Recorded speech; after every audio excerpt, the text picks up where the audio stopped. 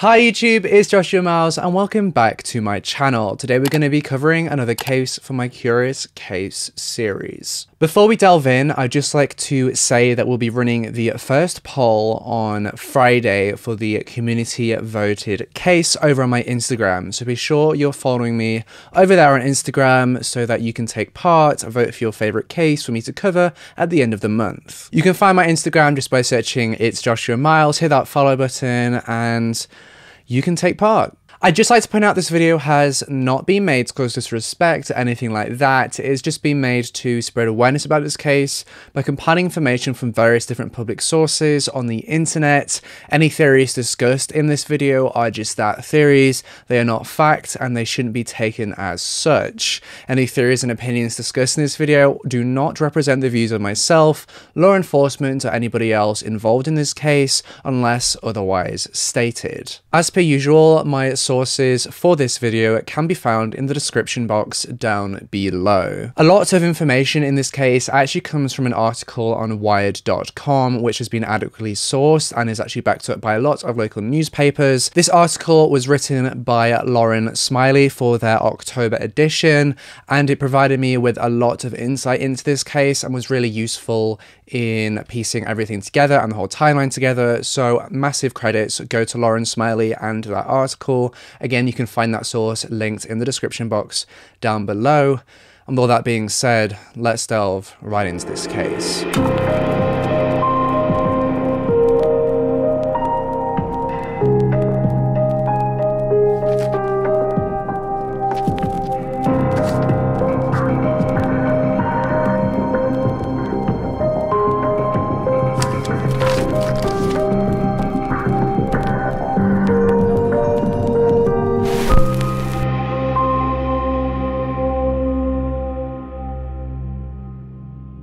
Karen Navarra, who was often known as Cookie to her family and friends, was born on the 7th of October 1950 in California.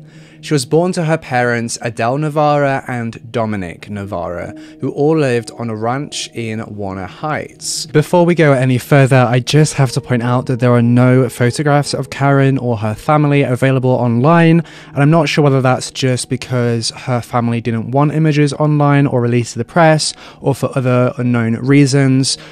So please don't be angry or disappointed in me if you don't see those images in this video, because they just don't exist online. We don't know all too much about Karen's childhood or her growing up, but we do know that her father Dominic did own a pharmacy, and it was in this pharmacy that Karen grew up. She often spent a lot of time in the pharmacy, hanging around with her dad and other members of staff in the pharmacy, picking up on everything it takes to run a pharmacy. She quickly began to take prescription requests from customers as soon as she was old enough to do so, and under the watchful eye of her father, she trained in everything to do with becoming a pharmacy tech. Karen actually then went on to study science at a local university, I believe the San Jose University, before going on to become a pharmacy tech at a local hospital. I'm unsure whether Karen specialized in this science degree, whether it was biology,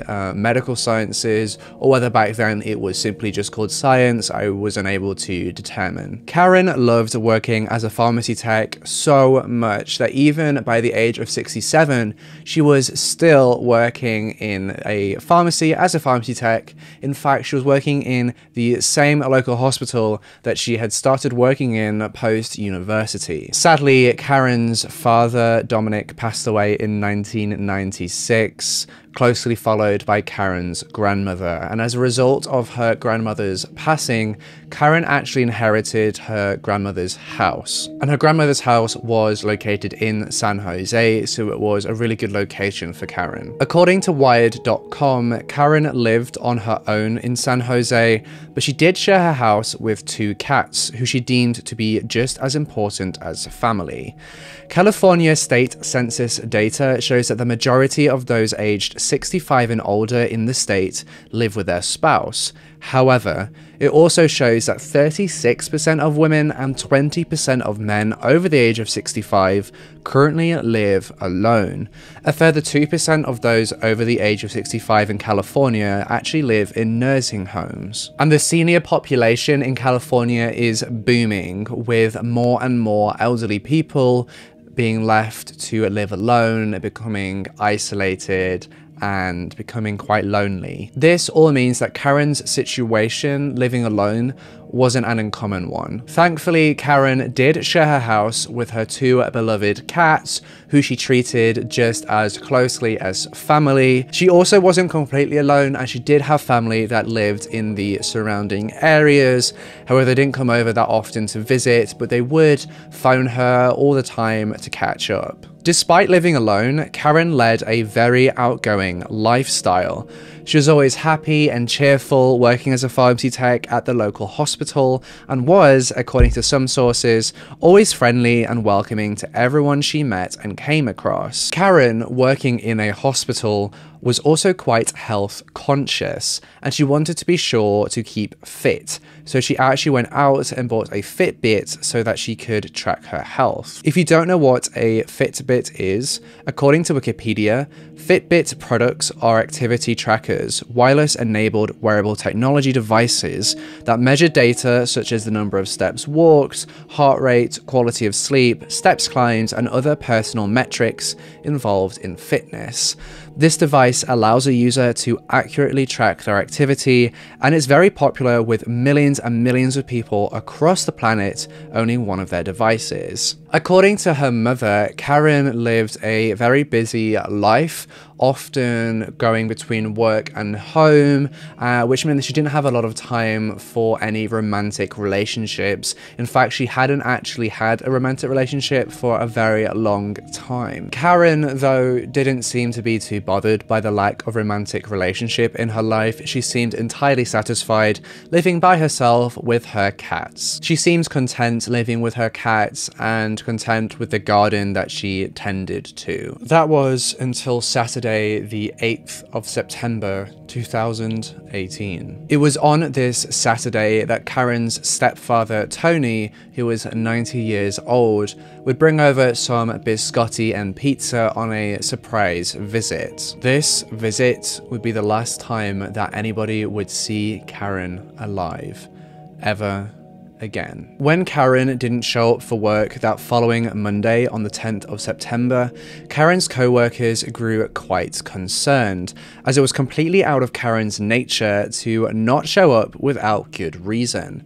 Their concern quickly grew into sheer worry as Karen failed to show up on Tuesday, and then when she didn't show up again for a third time on the Wednesday, her co-workers went to the police and requested a welfare check to be carried out on Karen and her home. But this welfare check wasn't actually carried out until the next day, on Thursday the 13th of September, and this was when the police went to Karen's home to check on her, and when they went into the home, the responding officers were confronted with a scene that would give them nightmares to this day. Karen was found seated at a chair at her dining room table. She had sustained major impact wounds to her skull and also had 2 slits going across her throat. Karen was found holding an 8-inch kitchen knife in her right hand. It seemed initially to the investigating officers that Karen had actually committed suicide. The investigating officers quickly noticed that there was a lack of blood splatter, which would have been present if she had cut her own throat. This lack of blood splatter means that Karen's throat had been slit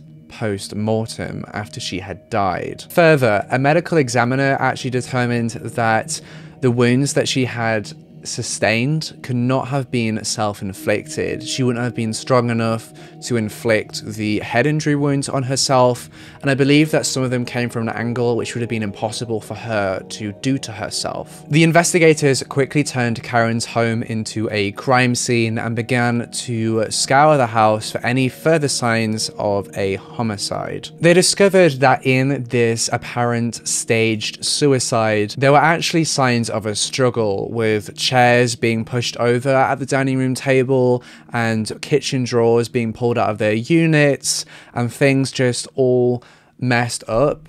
But the strange thing about this was nothing had been taken. All of Karen's jewelry, her electronics, and even her money just stayed sat on the counter. Nothing had been stolen from the house. It seemed as if it couldn't have been a robbery gone wrong, and that it was almost as if this too had been staged along with the apparent suicide. The police were at a complete loss as to who might be responsible, so they decided to go talk to Karen's mother and stepfather. And it was when they spoke to Karen's stepfather, Tony, that they realized that he would likely have been the last person to have seen Karen alive on that Saturday. When the investigators asked Tony what exactly happened that Saturday when he last saw her, Tony told the investigators that he had simply popped by, given her some biscotti and some pizza, chatted for about 15 minutes before leaving again. Apparently their conversation was fairly uneventful. However, Tony pointed out that Karen did mention that she was meeting up with either friends or a friend later on that day.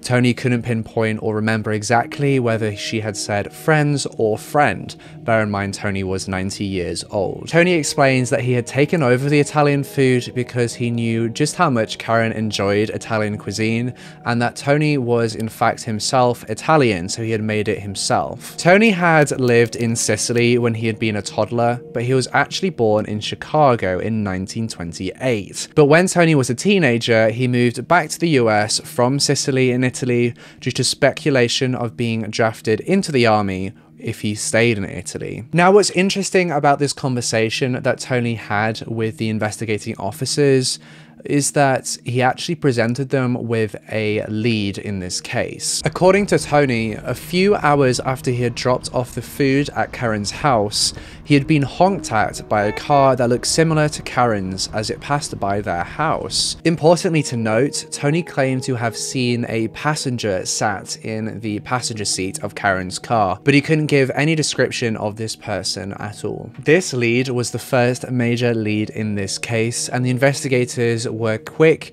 to chase up this lead and find anything to support Tony's claims. Maybe the person that Karen had planned to meet up with later had been this mystery person that was sat in the passenger seat, or maybe this mystery person had sinister intentions, or could even give the police more of an insight of where Karen went that Saturday. The police began to retrieve CCTV footage from houses along any routes that Karen could have taken from her house and past her mother and stepfather's house. Now, unfortunately, as the crime rates in the area they were living in at the time were quite low, almost every house along the route didn't have CCTV surveillance cameras, or only had cameras pointing away from the road into their houses, like a camera on a doorstep pointing at the door so you can see the person. It didn't really show the road. They managed to recover footage from just one camera, however, and when they looked at the footage from that Saturday afternoon, it didn't show any car matching the description of Karen's car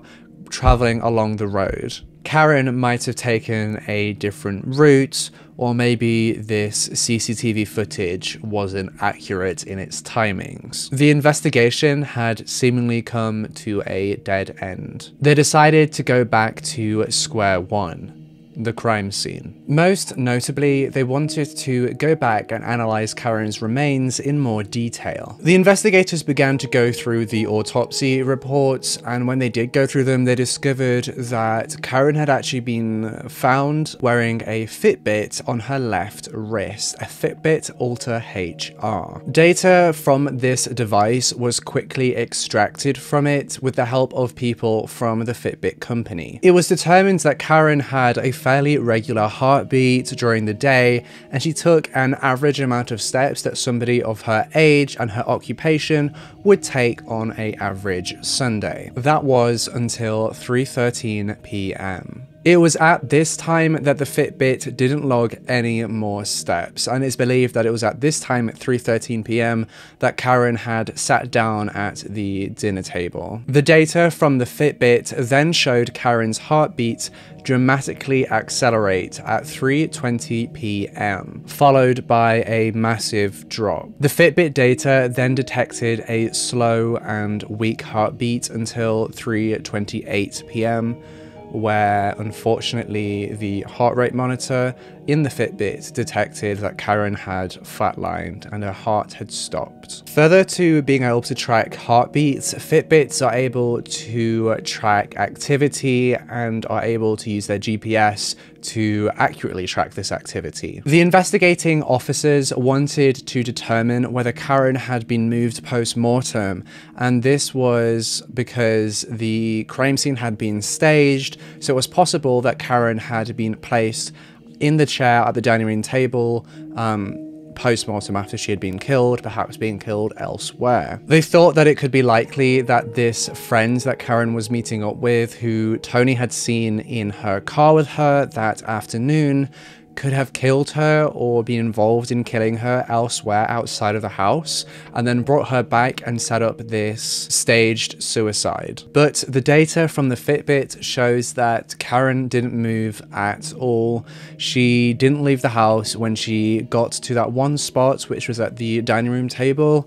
She didn't move again until the medical examiners moved her to take her remains to the morgue. This concretely told investigators that Karen had been killed in the same chair at the dining room table that she had been found in. She had seemingly been murdered while eating her lunch. It is important to note that forensics teams actually found pizza crumbs around her feet. In fact, I believe they actually also found a slice of pizza at her feet too. The police then made a second breakthrough in this case. They had received camera footage from the Ring doorbell of a neighbor's house. According to the manufacturer's website, a Ring video doorbell allows you to get instant alerts when your doorbell is rung, allowing you to view who's at the door via its camera and speak with them from anywhere in the world.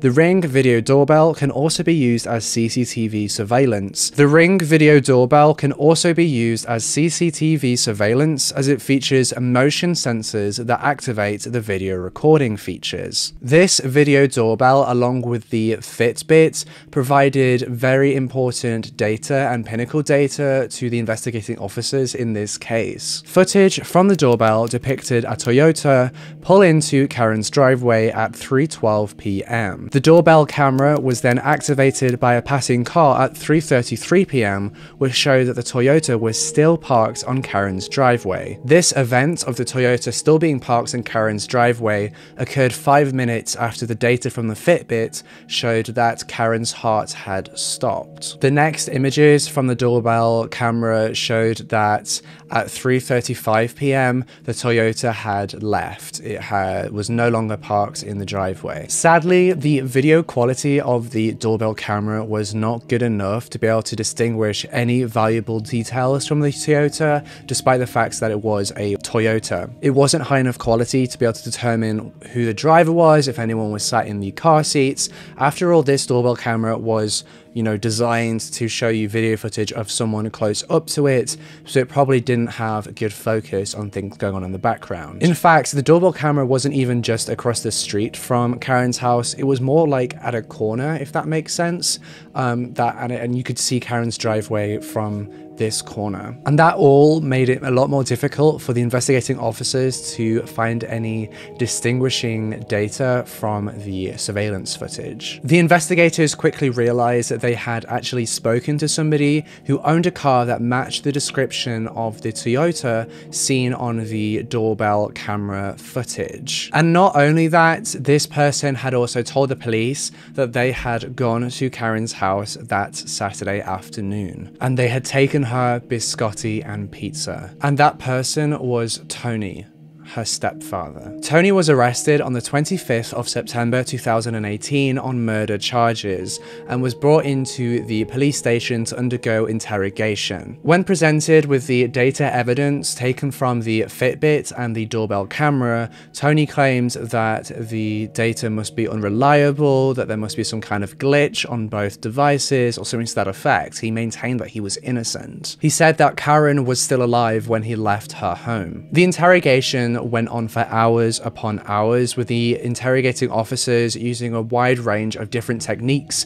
to try and extract information from Tony. During these interrogations, simultaneously, the police searched Tony's house, and during their searches, they actually found that he owned the same brand of knives as the knife that had been used to slit Karen's throat, the one that was found in her right hand. Tony explained this away, saying that he had been a butcher at one point and that they were family, so it was normal for families to share these kind of possessions with one another, kind of like hand-me-downs, that kind of thing. The searches of Tony's house also uncovered traces of blood in some shirts in Tony's dirty laundry hamper. Tony explained this away too, saying that it's probably his own blood, he must have nipped himself or something like that. Further, in the police forensic searches, they actually found traces of blood in the sinks all over the house, and they found a blood splatter on the sleeve of a jacket belonging to Tony, a camouflage jacket. All deceased items were taken and sent off for DNA testing to see whether the blood or DNA on the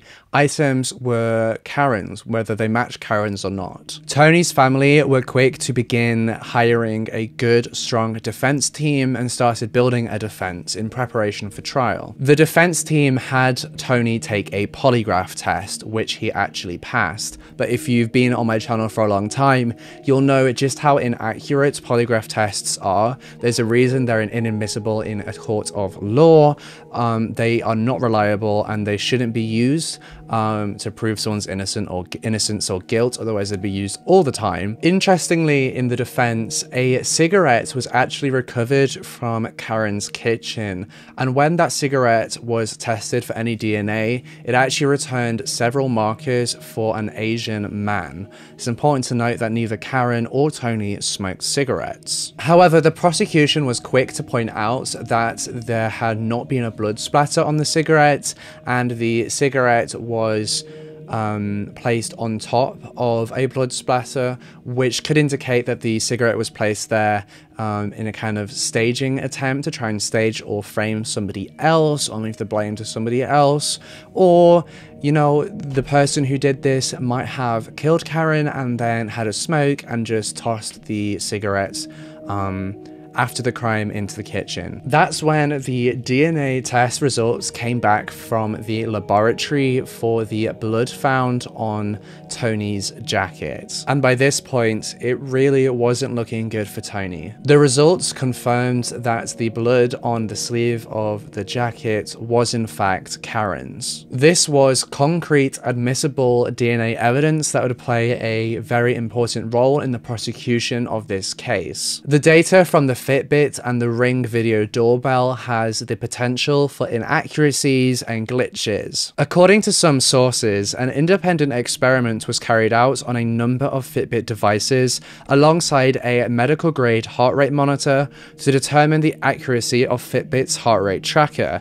On average, the Fitbit was off by an average of 15.5 beats per minute, which is quite a considerable amount. The same experiment was actually carried out by Fitbit themselves, and they determined that their devices were highly accurate. And of course, this experiment was funded by Fitbit. Fitbit wants to sell more devices. They're not about to fund an experiment that could look bad on their devices or hurt their sales. It's just another case of being sure to look at who the funding body is of a experiment. The accuracy of a wrist activity tracker device such as the Fitbit relies a lot on the positioning of the device on the wrist, how tightly you wear the device, and your own composition. These inaccuracies in the Fitbit devices could see the data be made inadmissible in court during the trial. That's why the result of the DNA evidence on Tony's jacket being Karen's blood was such a pinnacle piece of evidence in this case. It was concrete,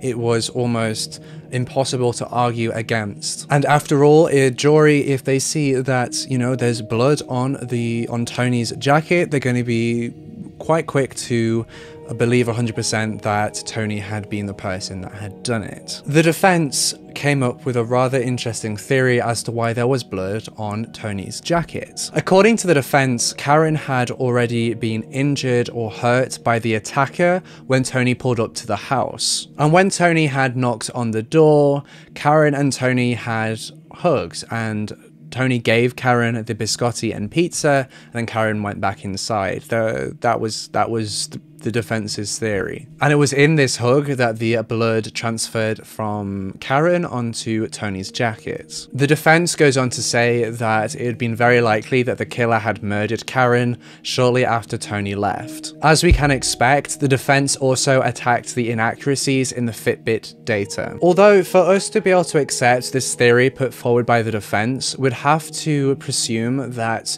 the attacker, midway through an attack, would have heard this knock on the door and let Karen go and answer the door. And not only did Karen answer the door, she answered the door very happily and warmly, and she gave no indication that anything was the matter.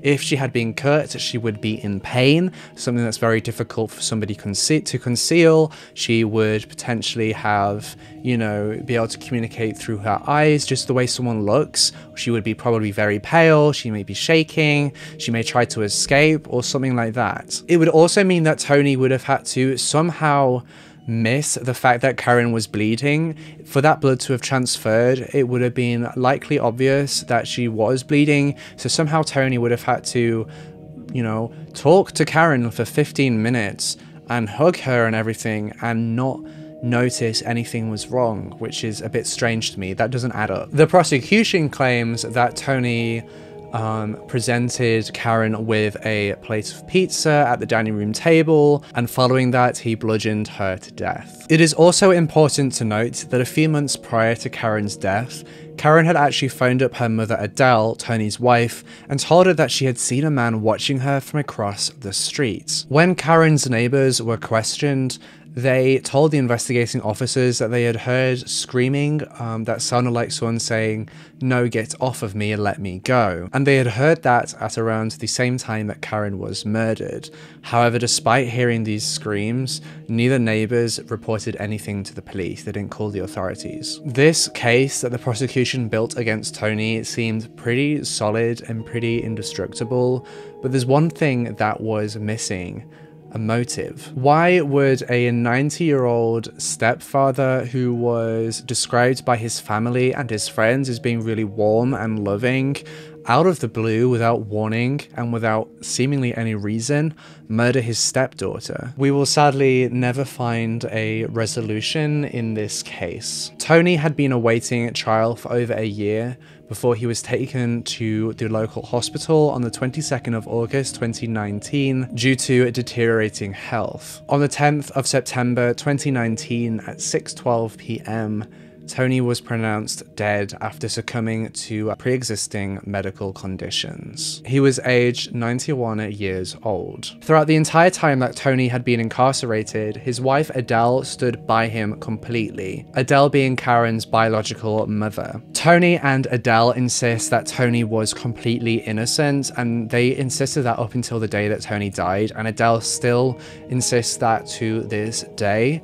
And that the investigating officers had got the wrong man, and they were looking in the wrong places. I couldn't actually determine whether the investigating officers had followed up on the claims that Karen had seen somebody watching her in the months prior to her death. Tony actually suffered from a number of short-term memory issues, which was a fact that was used by both the defense and prosecution when they were building their cases. Perhaps Tony did commit the murder, but then simply forgot about it. How would a 90-year-old man commit such a brutal murder, however? How would that same 90-year-old man who had alleged short-term memory issues then post the murder after such a massive exertion of energy, then be able to stage a suicide and then also stage a second crime scene of a attempted robbery gone wrong by, like, you know, pushing the chairs over and pulling the kitchen drawers out, and then planting a cigarette in the kitchen? That doesn't quite add up either to me. This case is one of those cases that leaves me absolutely heartbroken for the family. Adele, Karen's mother, has not only lost in a brutal fashion her daughter, she has also lost her husband. Karen's death actually came not too long after Karen's brother, Stephen, had died in a motorcycle accident, so Adele had also lost all of her children and both of her husbands. My heart really goes out to Adele in this case, and I really hope that some justice is found and the investigating officers are able to locate or figure out who is responsible. I'd be really interested in knowing what you think about this case, so be sure to leave a comment down below letting me know your thoughts and theories. Remember though to remain absolutely respectful in the comments, and that's everything that I have for you in today's case. Again, I'd like to take this opportunity to thank Lauren Smiley from Wired.com for the amazing article she wrote about this case, as that really was a great backbone to creating this video. I've left all my sources that I've used in this case in the description box down below, so you can go do your own independent research. If you love true crime podcasts, then be sure to check out my true crime podcast that I have with Dark Curiosities, Molly Westbrook, and Kirsty Sky. It's called Crime Time, and you can listen to it on Spotify, Apple Podcasts, Google Podcasts, YouTube, and everywhere that you can listen to podcasts, all the apps, all the services. You can find a link to that in the description box down below, or you can go to the crimetimepodcast.com. Don't forget to subscribe to my channel if you want to see more true crime content, and hit that bell icon so you can be notified every single time that I post. And with all that being said, I will see you in the next case.